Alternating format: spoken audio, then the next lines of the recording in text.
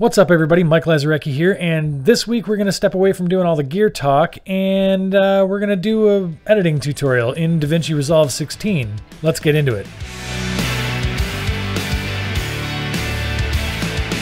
Now, a little bit over a year ago, I made the switch from using Adobe Premiere Pro as my primary editor to using Blackmagic DaVinci Resolve 16. Now, if you haven't heard of DaVinci Resolve 16, there's a free version that gives you pretty much everything that you need, and then there's a paid version, which is kind of more the pro version. Truth is, I really don't regret making this decision. It's a more efficient workflow for me, and I really enjoy it.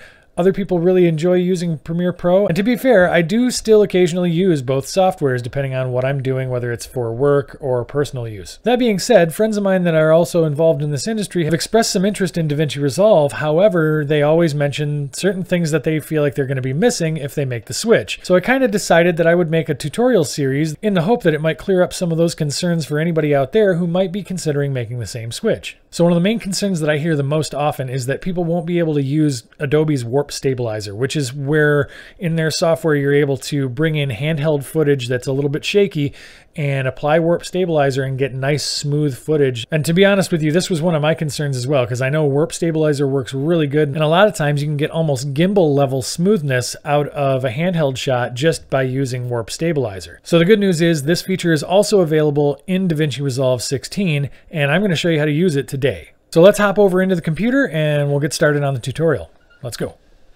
Now, if you've been debating about whether or not to download and try DaVinci Resolve 16, the nice thing is that it's fairly risk-free.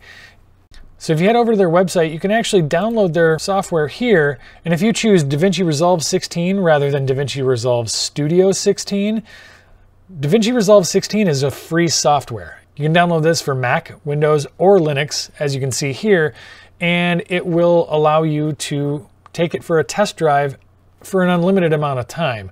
And then if you find that you really do need some of the other effects that are available within the studio version, it's a $300 software. So it's actually a lot less than your annual cost for using Adobe Premiere. But let's get back into the software. So here we are in DaVinci Resolve Studio 16. And if you are not familiar with the way that the interface works, I'm just going to quickly go over it so that we can understand what we're looking at here. For the most part, it's similar to other things that you see as other nonlinear editors, but it does have some unique features. So your different panels are going to be accessed down here at the bottom. So your media panel is going to be where you're going to bring in all of your raw footage. The cut panel is where you would make base edits and quick edits using that footage or trim your ins and outs. So here we are in your edit panel, and within the edit panel here you see you have your timeline, you have your video and audio, and here's your source material up here and your timeline playhead. You can actually click to select up here to have a double view, which would allow you to kind of see what your source clip looks like here and your timeline clip here, which is similar to Premiere Pro as it is. Now the Fusion panel is like having After Effects baked right into your nonlinear editor. The difference is Fusion is node-based. Moving over, we have our color panel. This is what DaVinci Resolve is really known for, is its color correction and color grading. The Fairlight panel is audio editing. And then in your Deliver panel, this is where you export your clips. And along the top here, it gives you all of your different format options, direct to YouTube, H.264, H.265, generic stuff, Final Cut Pro. Yeah, lots and lots of different options. Custom, you can go through here, add your file name, your video, audio, and file settings are here, and then you scroll down to make all of your customizations. And you are allotted all kinds of different formats in here. Again, we won't get into all of that right now. This is a tutorial for stabilization. So let's get back into that. Going back to our edit panel, we double click on our source clip that we're choosing, and let's go ahead and scrub through. I want to just scrub through where it's in focus here. So it starts out of focus, goes into focus, and then I'm going to hit my I, and then set my in point, and then I'm going to let it scrub to about here, and then I'm going to hit my O for the out point. And then if I want to drag this clip in, if I want to include the audio and the video track, I can click anywhere up here and drag it into the timeline that way. If I want just the audio, I can click that icon and bring the audio in. If I just want the video, which is what I want in this case, I can just click that video icon and bring that in. Now, if we hit spacebar to scrub through that clip, you can see how handheld shaky it is. And to be honest with you, the stabilization effect in DaVinci Resolve is very, very easy to use. So let me show you how to do that right now. One thing you want to make sure you do is select your clip, and then you're going to want to go up here and click Inspector. Now, in the Inspector panel, you can see composite, transform, cropping, dynamic zoom, and stabilization. There it is right there. It's already built into your timeline. What's nice is you double click this guy, and down here you have your stabilization settings. Now, for this drop-down mode, this gives you 3 different modes of stabilization, and what this does is it's going to mathematically go through your clip and use those pixels to stabilize your footage in different ways, which are going to include perspective, similarity, and translation. The best way to use this stabilizer I have found is to just try all 3 and see which looks the best. Generally speaking, I start with the default settings. I'm going to leave it at perspective. With my clip selected, I'm going to click on Stabilize. And you're about to see part of the reason why I love DaVinci Resolve Studio. It's so fast. When you click on Stabilize, it just rips right through that clip. And you're already done. It's that quick. I didn't have to do any edits here to show you how fast of an effect this actually is. Now, if we play this back through, you can see we've now smoothed out all those bumps and hiccups and little jitters. Now, but what if we want a little bit smoother result? Let's take a look and see what we can do to smooth that out even more. So let's try similarity. Let's see what that does.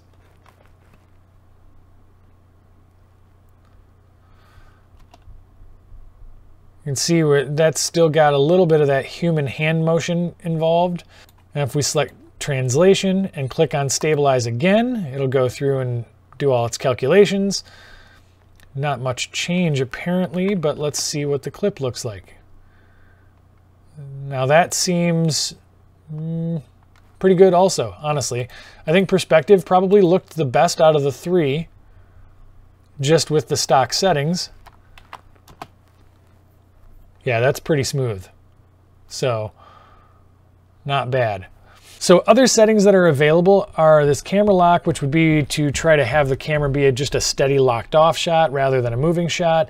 This zoom checkbox tells DaVinci Resolve to automatically crop our image after it's done its stabilization effect. So if we uncheck that and we hit play, we can see along the edges here that this black line keeps on kind of bouncing around, and that's basically how DaVinci Resolve has gone about stabilizing our footage. I can't see a world where I'd want to have that black box kind of bouncing around in there, so I'm just going to go ahead and leave that checked. Now here's where you can control that cropping ratio. So if you increase this, it's going to increase how far it crops in, if it needs to. It doesn't necessarily do that, but if you go below that, it's going to try to meet your request as far as not cropping in quite as much. Now the smooth slider, that's how smooth you want this clip to actually be. So if we increase this to 0.5 and then we restabilize the footage, we can see that we've now cropped in further on the image. However, it is much, much smoother. Almost like it's on a tripod. And that setting you can put all the way up to 1, which is the equivalent of 100%. And if you stabilize it based on that, you can see how far it crops in. So it's not super practical to do unless you're really in a pinch, but it also makes it like robotically smooth. So let's move on to a little bit more challenging clip. And this one actually has a little bit more camera shake, and it's a more challenging type of camera shake. So in our second clip here, if we watch this guy back, you can see right here we have some serious kind of shake going on, and that's going to be really tough for any of these stabilizers to actually get right and make it look smooth. So if I select our clip and I come over here into our stabilize panel, we can kind of take a look and see what perspective is going to look like. Leave the zoom on. Let's keep perspective, keep smooth where it is, and the strength at 1. And hit stabilize. Once again, it goes right through it real quick. And if we play this back, you're going to see up there in that upper left corner, it looked like we got a lot of really bad jitter up in that left corner. So let's see that again. See that up there? The problem here is that this type of stabilization within DaVinci Resolve doesn't seem to work very well with that kind of quick, jerky movement.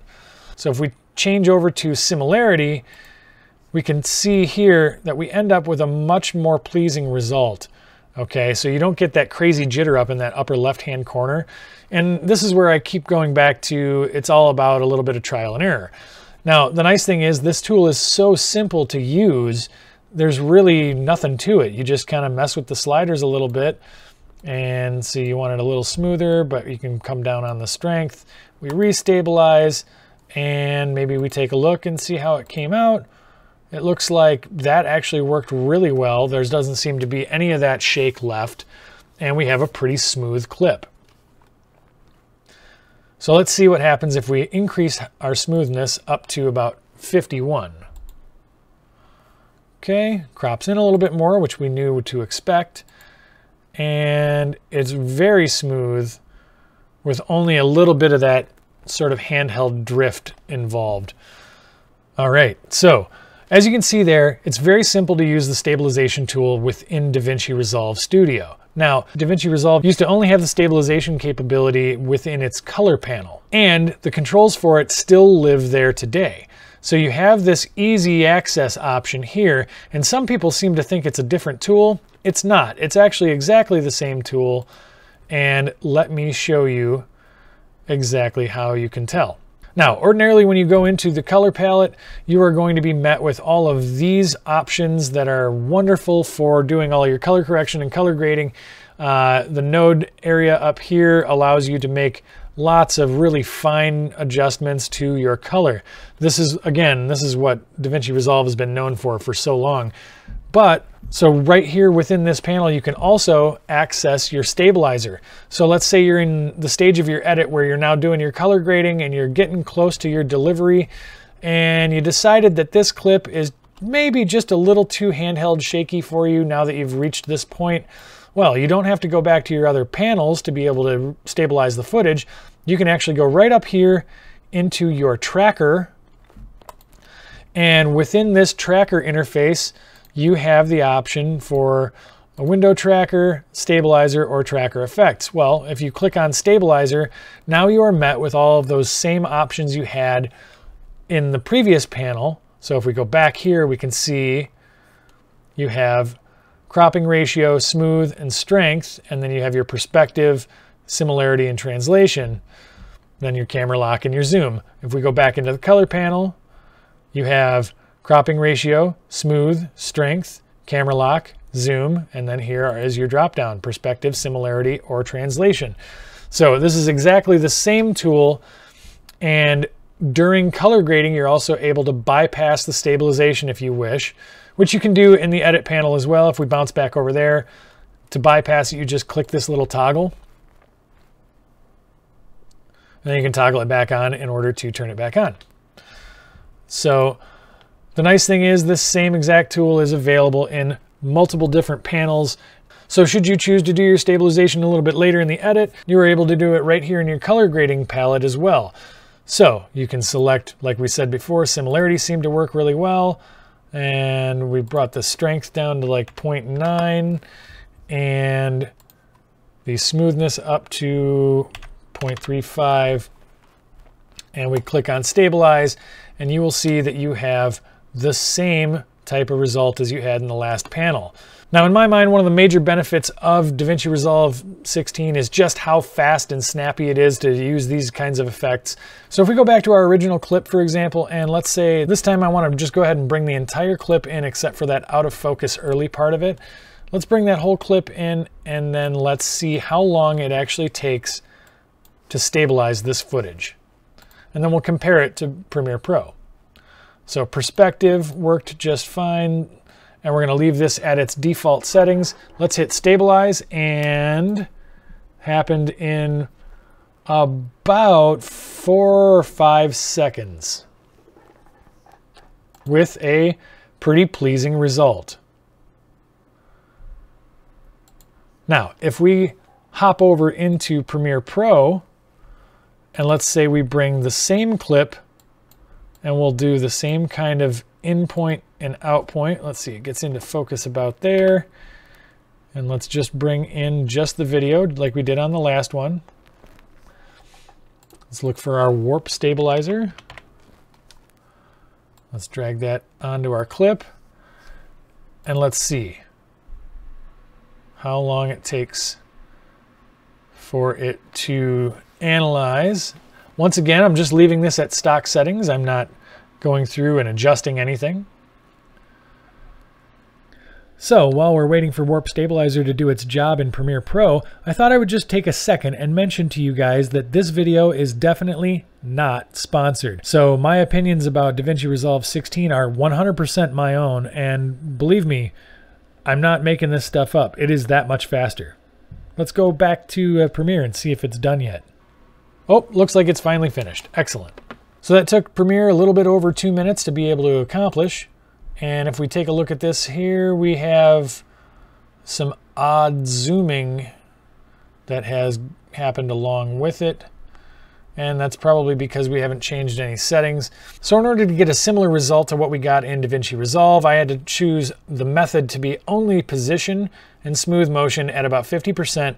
And if I play this back, you can see there's a little bit of a jitter in the middle there, but it gets roughly about the same kind of result as we see in DaVinci Resolve 16. Now, as you can see, DaVinci Resolve was able to stabilize that same clip in about 5 or 6 seconds versus in Premiere Pro, it took a little over 2 minutes for it to process and stabilize the footage. Now, that's not to say hands down that one editor is better than the other. I don't necessarily believe in that kind of an opinion. Right now, I think DaVinci Resolve is my favorite editor, and I enjoy the use of it. The workflow seems the most efficient and the quickest to me. It certainly is a faster editor to use from the standpoint of processing, but I'll be honest, I do still think that there are some advantages to using the Adobe software as well, like the ability to actually export ProRes, which is not something you can do from DaVinci Resolve at this point. So there you go, some fast and easy to use stabilization for your handheld footage in DaVinci Resolve. So as always, I hope you guys enjoyed this video. If you did, do me a favor and hit that thumbs up button and consider subscribing to this channel, and hit me up in the comments and let me know if you guys enjoyed this kind of content and would like to see more tutorials on my channel moving forward. And yeah, I will see you guys next week. Later.